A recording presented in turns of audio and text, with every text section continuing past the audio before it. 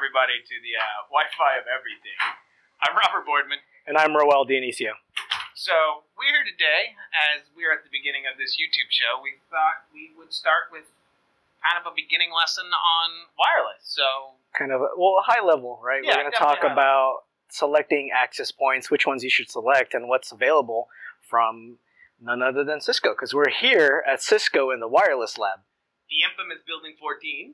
Building 14, yes. Where they build, they write up documentation, yes, I think they're deployment guides, and data sheets. That's what it was, yeah.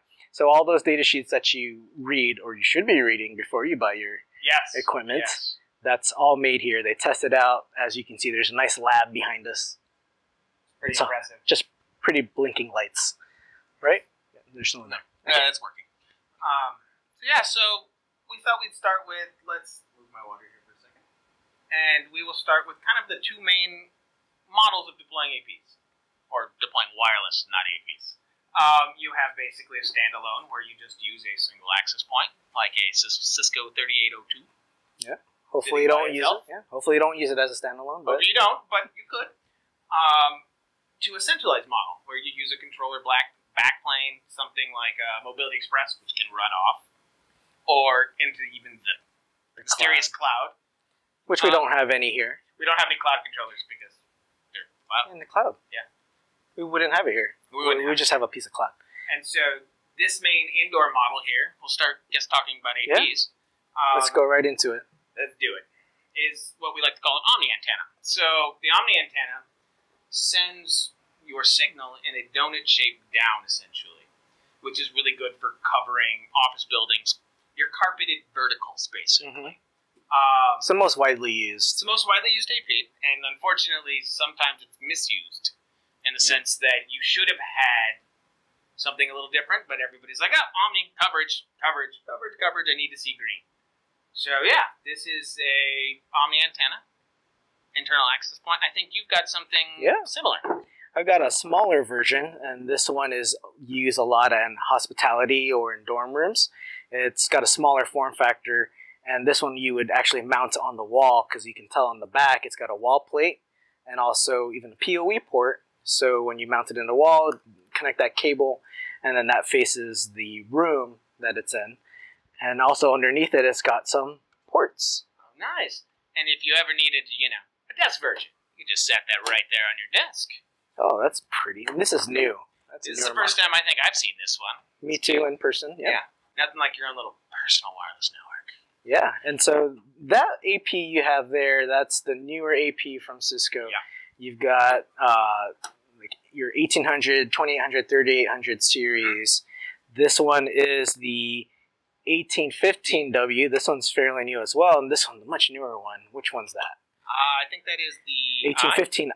Yeah. So it's right on the desk. So it's right on the very desk. nice. For those small little office spaces that don't need a whole lot of capacity. Yeah. They're essentially just more of a local area. So when is a internal omnidirectional antenna not used? Well, you need to direct the RF.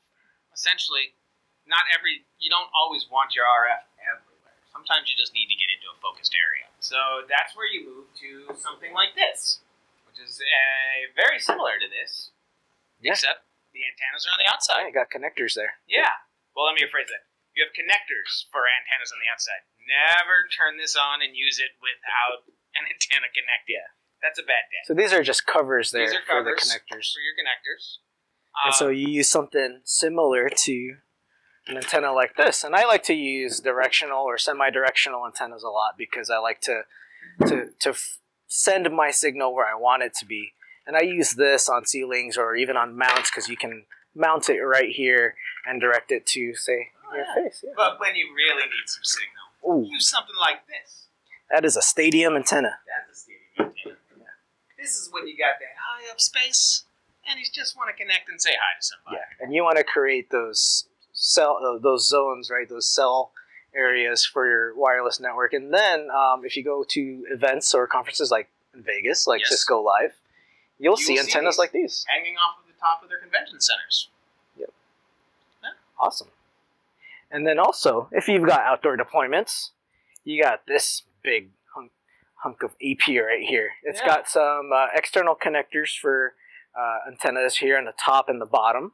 It's rugged, it's meant to withstand the environment outdoors, and I actually have 2 of these deployed in my environment, and it works pretty well. Nice.